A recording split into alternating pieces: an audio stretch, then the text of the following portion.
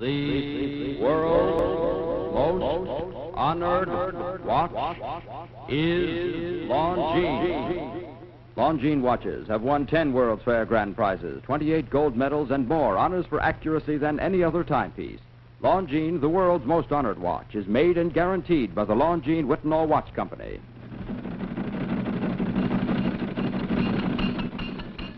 It's time for the Longines Chronoscope, a television journal of the vital issues of the hour, brought to you 3 times weekly. A presentation of the Longines Whitnall Watch Company, maker of Longines, the world's most honored watch, and Whitnall, distinguished companion to the world-honored Longines. Good evening, this is Frank Knight. May I introduce our co-editors for this edition of the Longines Chronoscope. Mr. L.A. Brophy, General Business Editor of the Associated Press, and Mr. William Bradford Huey, Editor of the American Mercury. Our distinguished guest for this evening is Mr. Charles L. Harding, Coordinator of Middle East Operations and member of the Board of Directors of the Socony-Vacuum and Arabian American Oil Companies. In this spontaneous and unrehearsed discussion, the opinions are necessarily those of the speakers. Mr. Harding, our listeners tonight are, of course, concerned over the Iranian crisis, and I'm sure they'll welcome the information which an expert like you can give them. Now, what do you think is the next most likely development in the crisis, sir? I think that's a pretty hard question to answer. It looks like the Iranians are pretty determined to exclude the British technicians from their country. And if the Iranians do take such a step and they drive the British technicians out, what will be the result, sir? Well, I doubt that there'll be very much oil leave the Iranian shore. I don't believe that they can operate the refinery or the oil industry without the British technicians, nor do they have the tankers nor the markets to move the oil to. So it seemed to me that the industry would stay at a standstill. With this great installation thus out of commission, Mr. Harding, what then do you think will be the effect upon the economy of the European nations and of the United States? Well, we won't be short of oil. We still have plenty of oil to supply the needs of our friendly powers and also of the United States. The resources in the Middle East are very large, and they're divided more or less between 4 or 5 different political jurisdictions. And we've already made up substantially most of the short production as a result of the falling off of Iran. Is there any danger, sir, of our troops in Korea suffering from a loss of oil? No, I think not. Is that war being oiled from the Middle East or from our own supplies in the United States? Well, I suppose a major portion of those supplies are coming from the United States. Some have been coming from the Middle East. Would you say that our enemies, the Chinese Reds, are receiving any oil from the Middle East now, sir? Not to my knowledge. Do you know where they are receiving their oil, from where they're receiving it? No, that's a question that we've been trying to find the answer to. I don't know. Since you need oil to win wars, what do you think is the situation regarding the present and potential oil supplies of the free nations and of communist Russia? Well, I think you might be interested in our best guess there as to the Russian picture, but on the whole, we're producing about 10 times the amount of oil in the free nations that are produced by Russia and her satellite countries. So that I doubt there'll be any shortage of crude oil, and I think we'll make up the refining capacity. That's an interesting figure, sir. You mean we are producing at least 10 times the Russian production now? That's our best estimate, yes, somewhat more than 10 times. I'd like to know this, sir. If the Iranian oil fields should fall in the hands of Russia, I think most of our people are worried over that contingency. If that should happen, if Russia should move in, do you think that it would be possible for Russia to exploit these fields at once? Well, if Russia were to make an arrangement with Iran, then her real problem would be transportation. And she's separated from the oil by this high range of mountains. So I would doubt very much that more but the tiniest trickle of oil would flow overland to Russia over a period of the next few years. And I would also think that, say, within a period of 3 or 4 years, it would be pretty hard for Russia to obtain enough tankers to move any substantial quantity of oil to Russia. Certainly, I doubt that it would be enough move to affect their war potential. You are saying, in effect, sir, as an oil expert, that even if Russia got the fields, we wouldn't have to worry about Russia exploiting the fields for at least another 3 years. That would be my best guess. Now, the long-term picture could be something quite different, you understand. Then you think that even if Iran does make a deal with Russia, that there will be more oil for, say, the Atlantic Pact nations than for Russia in the Middle East? Oh, I don't think there's any question about that.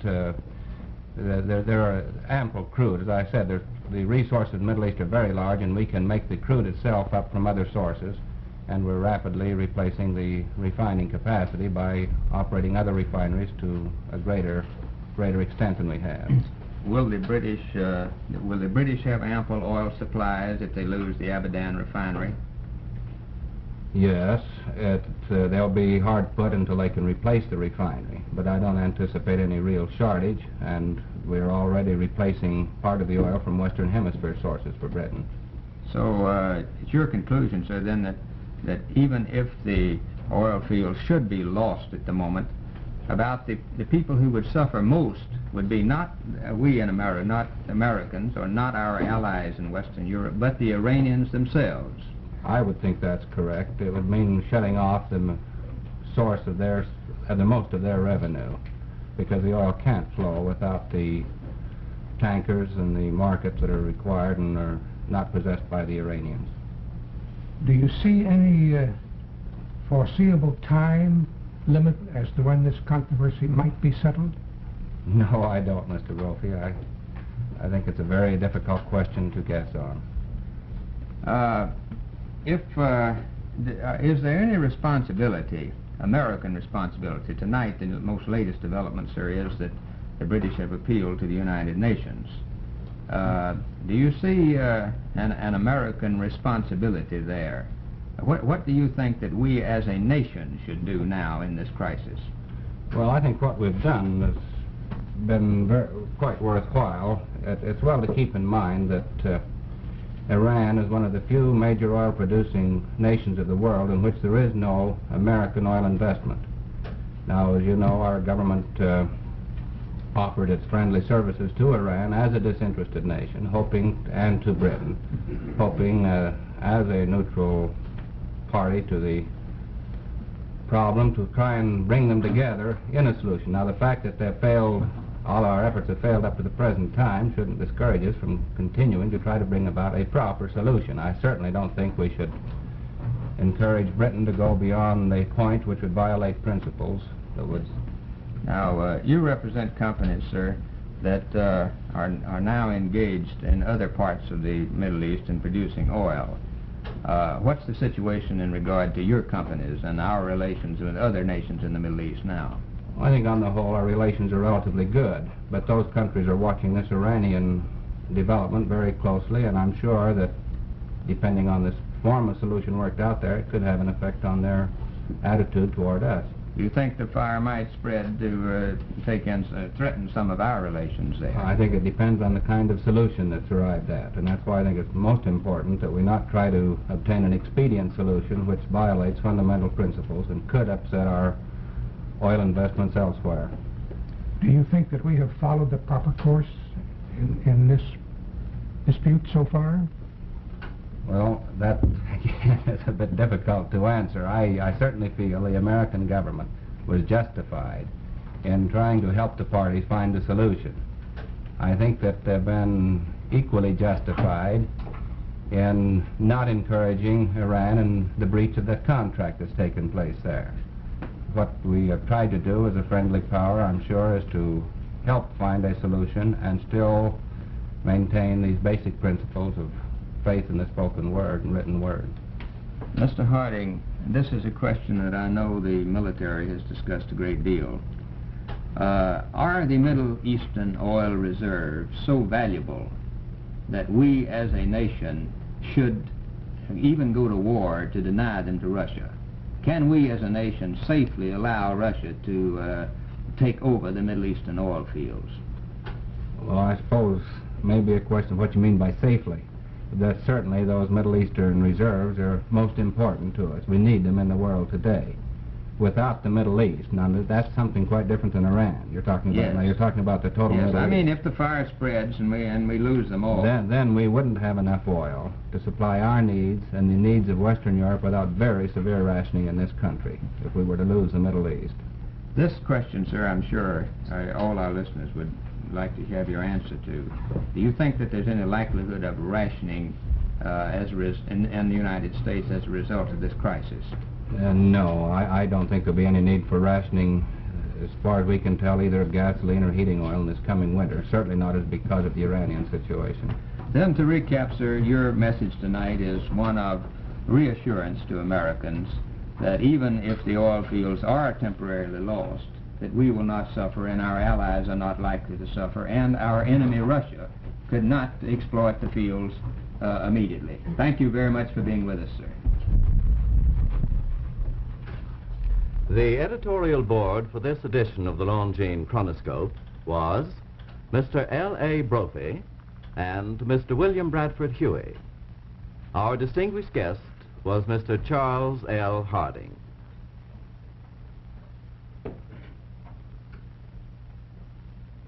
The custodians of time are the astronomers of the national observatories around the globe.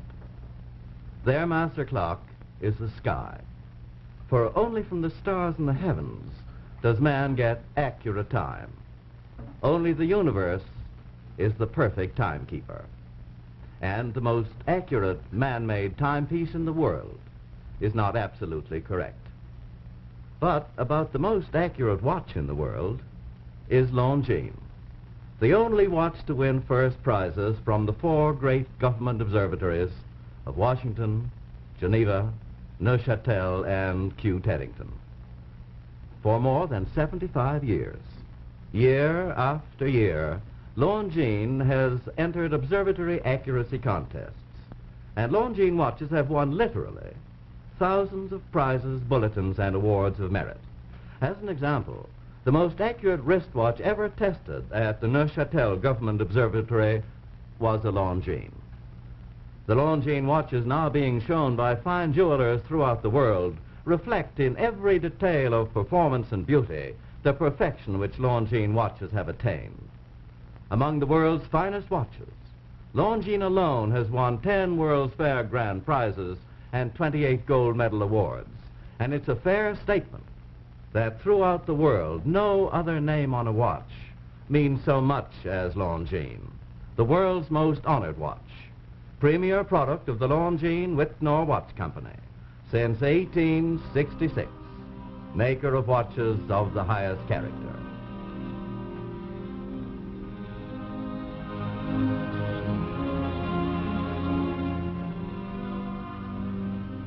This is Frank Knight reminding you that beginning this week, our program is brought to you 3 times weekly, Monday, Wednesday, and Friday.